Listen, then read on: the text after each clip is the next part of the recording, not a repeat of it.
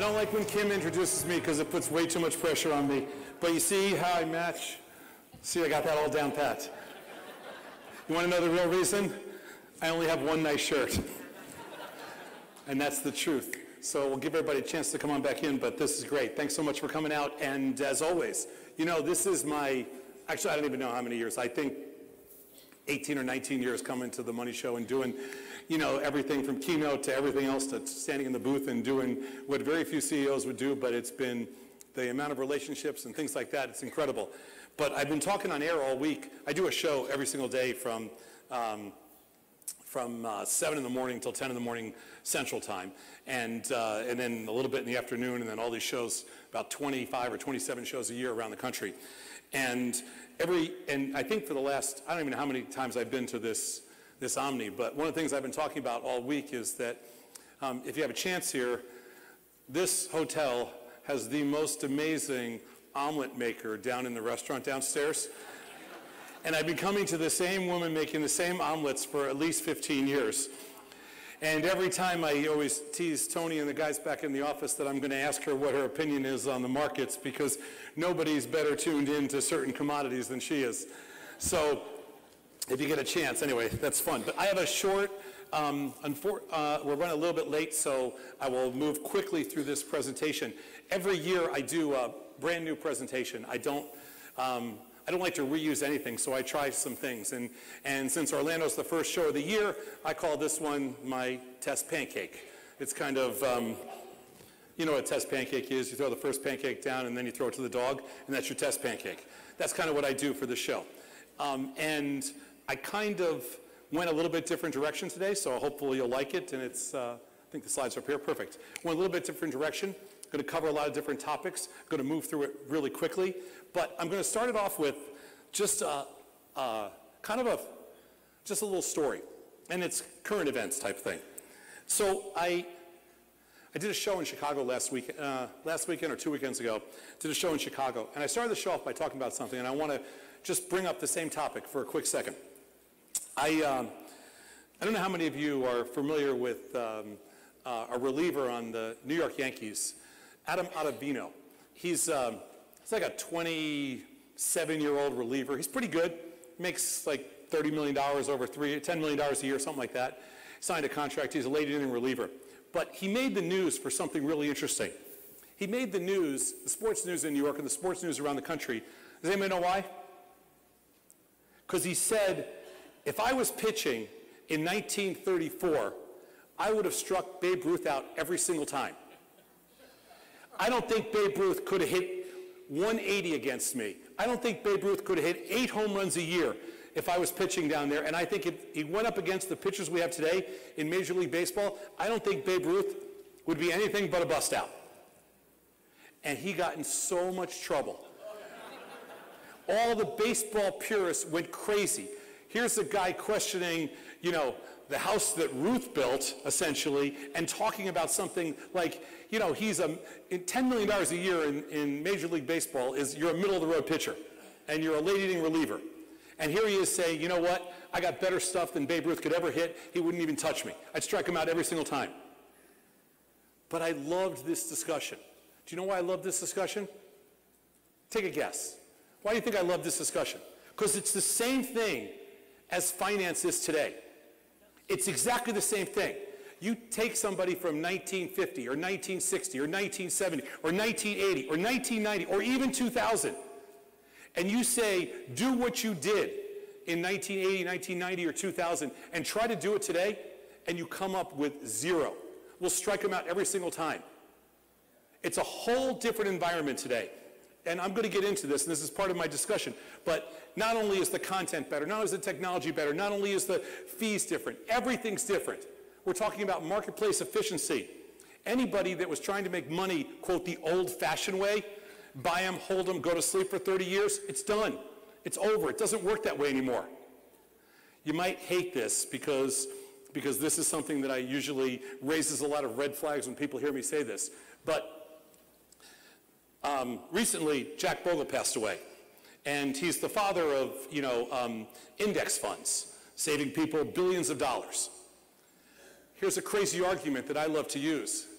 he did save people billions of dollars, and there's a lot of people that invested in index funds. At the same time, we lost 2 generations of active investors. We lost 2 generations of decision makers. We have become a crazy passive society when it comes to investors, when it comes to risk takers. Do you know today's millennials open fewer businesses than a decade ago and fewer businesses than a decade before that? They take less risk. There's less entrepreneurship. There's less commitment to, on a percentage basis, on an adjusted percentage basis, to capital. Our kids don't take risk. They spend, but they don't take risk.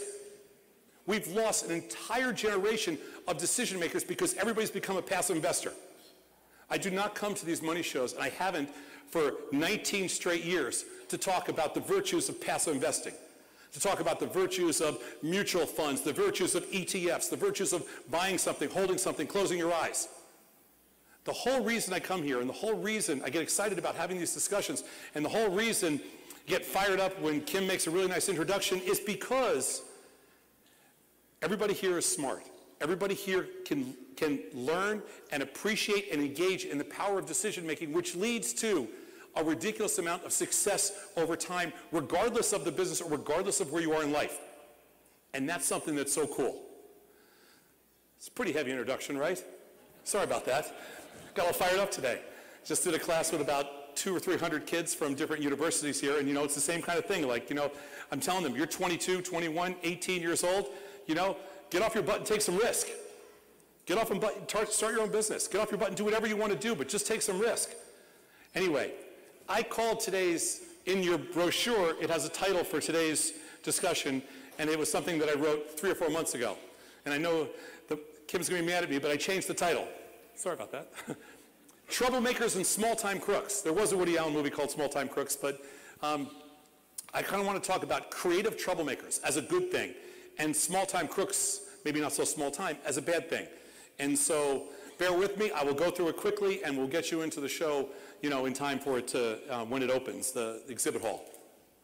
So the common thread between successful investors, traders, opportunistics is the original idea. We downplay, we underplay, we don't give enough credit to the original idea. Individualism is the key to wealth creation. How do you create wealth? You stand alone, you stand aside, you do something different than everybody else. That's the key. So why not us? It is a random Thursday. What month is this? February. It's a random Thursday. I never know what month it is. I don't know anything much about anything. I don't even know my kids' birthdays. But somehow I remember lots of different trades. It's a random Thursday in February, and it's as good a time to start as any to take that approach on how important individualism is with respect to taking risk and making decisions. And I'll explain why, and that's the basis of this. Great technology, efficient markets, and low fees, they're all wonderful. In fact, we've had a big part in building the best technology in the world, in reducing fees as low as they can get to, and in creating really cool content and efficient markets. But that's not enough. Success requires hardcore differentiation. People look at me and they say, how did you start 2 businesses worth, $1.5 billion? And I'm like, I don't know, but I'm really different than everybody else. What is the differentiator then?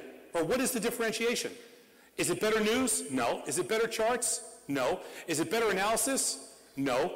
Is it better experts? Hell no. Is it faster technology? Absolutely not. No, no, no, no, and no. So, believe it or not, I feel like it's the creative troublemaker who eventually crushes the commoditized small-time crook. And I'll get into what I mean by that. So we have become a very social society. Just think about what you do on an everyday basis and think how social we become. We learn, we chat, we watch, and we interact socially all day long on our phone, on our computer, on our iPad, on our laptop, whatever it is. Every vehicle we use is social interaction now. I am as bad as everybody else, looking at my phone the entire time, looking at my iPad, on my computer. We have become a very social society. And everything we do is in this social context. But social learning has now become a derivative of AI, which is artificial intelligence, It's become a derivative of machine learning, which is another word for artificial intelligence, or collective intelligence, as we like to call it. But where is the value for true wealth creation? If everybody does the same thing, okay, and everybody is social that way, where's the real value for wealth creation? Let's think about this for a quick second. So, where's the individualism? Now, we all do the same stuff, the same way, at the same time. We are a passive society. Think about your life. Think about being passive. How many times have you woke up in the morning and said, you know what, today I'm going to go out there and be passive. Today I'm going to go out and hire somebody that's totally passive. You know what, kids, I want you guys to be passive when you grow up. We've become a society that has lost the ability to quantify the magnitude of opportunity because we don't take risk. We don't make decisions. We don't make monetary decisions. We don't make emotional decisions. We don't make decisions. We don't take risk. We compromise. So we've lost the ability to quantify the magnitude of opportunity. That's why there's less entrepreneurs. That's why there's less successful businesses. So there is a difference when choosing a restaurant, which can be totally social. You want to go to a restaurant, you look up online. I don't ever mention Yelp because they stole my logo, but if you want to look at some site and see, hey, you know what, how's this restaurant look, or what's this movie like? Sure, go ahead, be social. Go check Rotten Tomatoes or whatever else it is, and make a decision based on somebody else quantifying, from some social inputs. But nobody really cares whether or not you saw a good movie or a bad movie based on social input. Or nobody cares if you went to a good restaurant or a bad restaurant based on input that you took from other people. But when it comes to risk and making money, everyone should care. So let's get into the differentiation piece. So efficient markets, which is everything we face today, stocks, options, futures options, Bitcoin, cash markets, cash FX, it doesn't matter what it is. Every single marketplace today is efficient because there's an incredible amount of money seeking returns, and because of that, every marketplace where there's customer capital or professional capital is efficient. So efficient markets, if you think about that, offer the least amount of theoretical edge and the most amount of herd risk.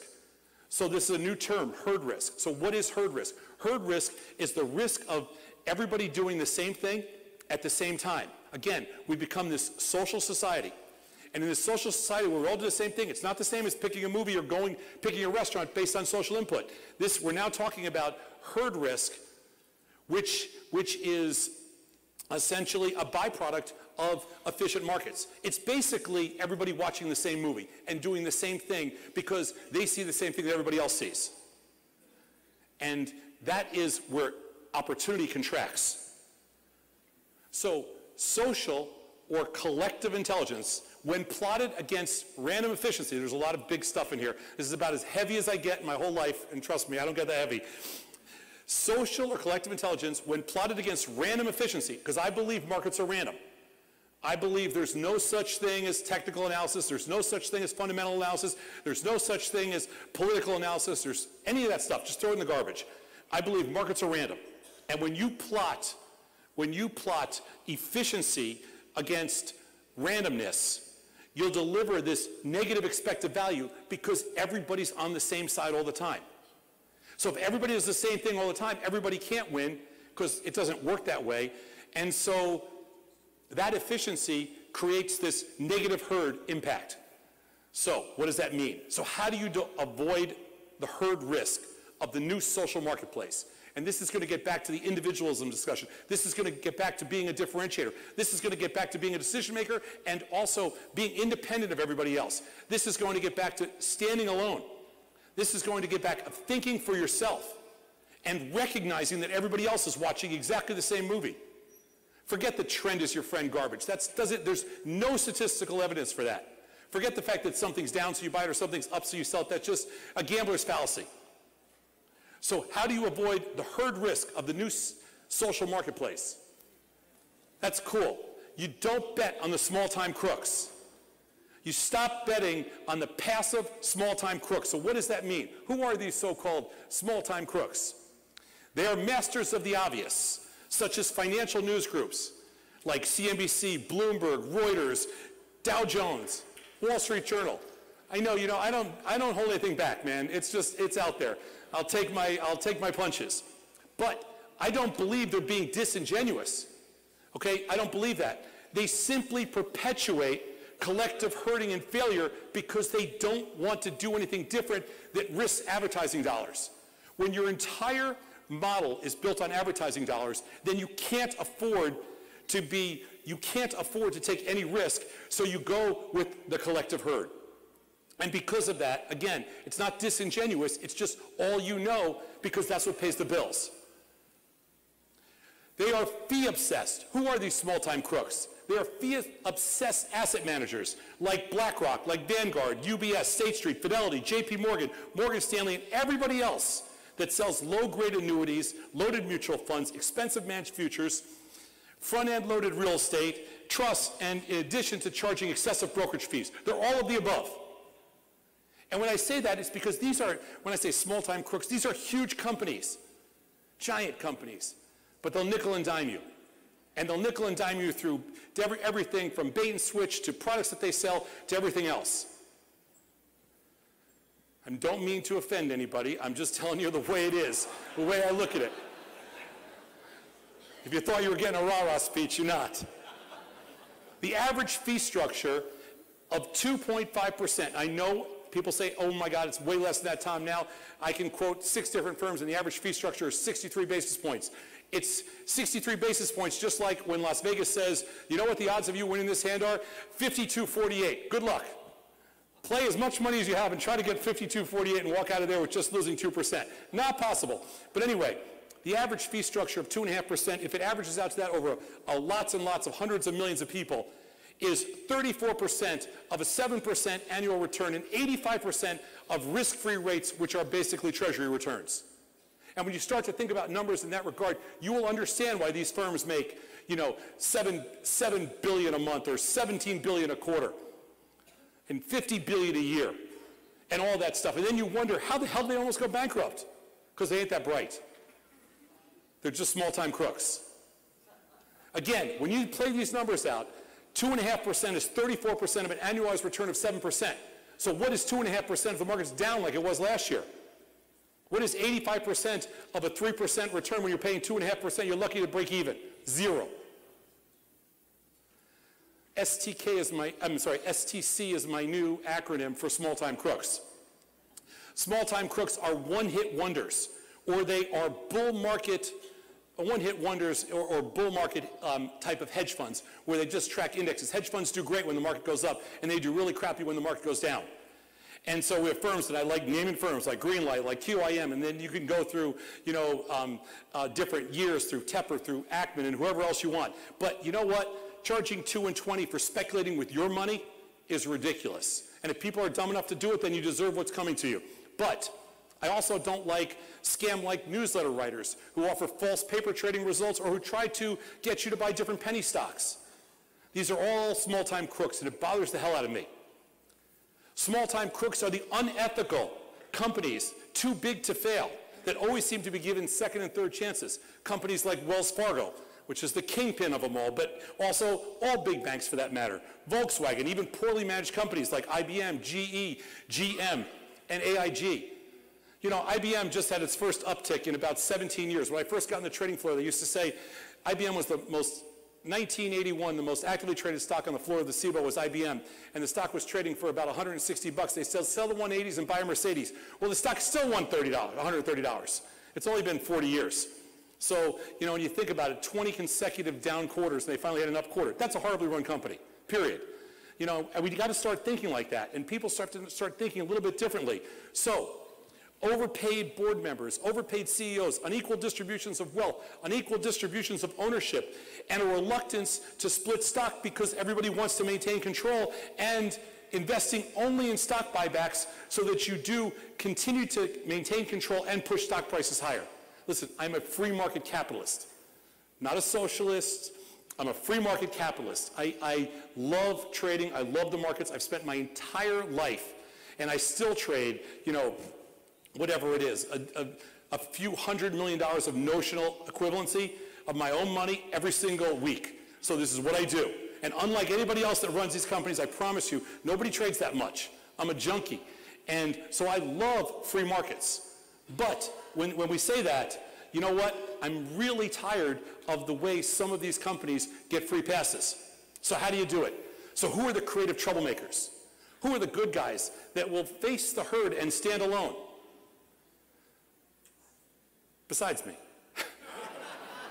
The easy answer is the outlier founders and CEOs who innovate and disrupt. And this is a very short list, don't worry, I have a million more, but Elon Musk, Richard Branson, Jeff Bezos, these are outliers, but it's not scalable. It's not repeatable. You know, you can't get somebody, you know, what Jeff Bezos did is not repeatable or scalable. What Elon Musk did is not repeatable. So that doesn't matter. So those are outliers. And forget about outliers, because outliers to the downside, outliers to the upside, that's the whole concept of kind of when randomness doesn't work, is there's a few outliers on the far ends of the tail.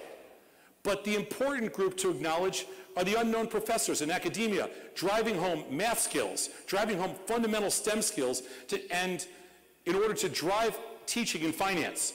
This is scalable. As we begin to update, as we begin to cultivate curriculum, as we begin to add math into a logic chain when it comes to finance. Finally, let's get done teaching that stocks go up because there's some fundamental reason, or stocks go down because of some technical reason. Let's start teaching, hey, you know what? Here's an expected move, and here's the math behind it, because this makes damn sense to everybody. Let's stop saying that, hey, you know what? This year, I think the S&Ps are going to go to 3,200. When we should be saying, you know what? The expected move in the S&Ps this year from where they closed last year is plus or minus, you know, whatever it is, 300 S&P points. So from 2,400 to 2,700. That's the expected move over the course of the year. I'm just ballparking it, but that's what we should be saying. Because there is a math equation for something, and there is a marketplace that's efficient to support that math equation. Alternative digital financial media is at the forefront of disruption. Opportunistic strategic content that is product indifferent and that is math driven is also repeatable. That's what we do every single day, but we're just at the beginning. You know, when we launched our first trading platform 20 years ago, everybody said, A, nobody will trade derivatives, and B, nobody will trade them actively. Today, every firm out there, the majority of their business now is active trading in derivatives. That's the majority of their transactional business. Do you know how many people trade stocks with us now? Do you know how many people percent trade stocks with us? 3%. Do you know why? There's nothing wrong with stocks. They're just too damn expensive. So why wouldn't you use something that's more capital efficient and trade something where, you know what, instead of putting up $200,000 to make a trade, you can put up $250. That's why people trade derivatives. So what we need to do is to introduce people to strategic, creative, differentiate them. Strategic, creative innovation when it comes to finance. You need to be different. We are smart people. I say this all the time. Everybody in this room, you're here on a random Thursday, like I said. And we're all smart. You're here to learn how to build wealth. And you're here to learn how to build wealth from people, some people here that have been very successful at doing it, and others that are really interesting to listen to. It's all a good combination. It's all a great mix. So we're smart people. Create an intellectual challenge, and people will try anything. Every time we've disrupted a business, whether it's financial media, or whether it's financial software, or whether it's the brokerage industry, it's all because we were willing to challenge people. Traditional, small-time crooks, as I like to say, are not willing to make that, to develop that challenge and to engage people in that challenge. We do it every single day. So where are the customer Teslas? One of the first books I ever read are Where Are the Customer Yachts? 1940, one of the greatest, one of the better books, let's just say, on, I won't say the greatest, one of the better books on finance ever written. 1940 book, Where Are the Customer Yachts? Customer of, I believe it was Morgan Stanley at the time, walked outside, took a look down at Battery Park in New York and asked his broker, hey, where are the customer yachts? There weren't any customer yachts, okay? So today, like I said, markets move. It's a little bit different. Everything's different. Where are the customer Teslas? Well, the difference today is that they're a lot more attainable than yachts were in 1940. We live in an efficient marketplace now. Virtually every single tradable marketplace that's fungible and centrally cleared is efficient. Virtually anything you want to do to be different, to take advantage of high volatility, to take advantage of price extreme, to take advantage of whatever kind of strategy you want to apply, there's virtual zero give up to theoretical. So for the first time, that customer Tesla is more attainable than ever before. How's that for speed? It's 6:17.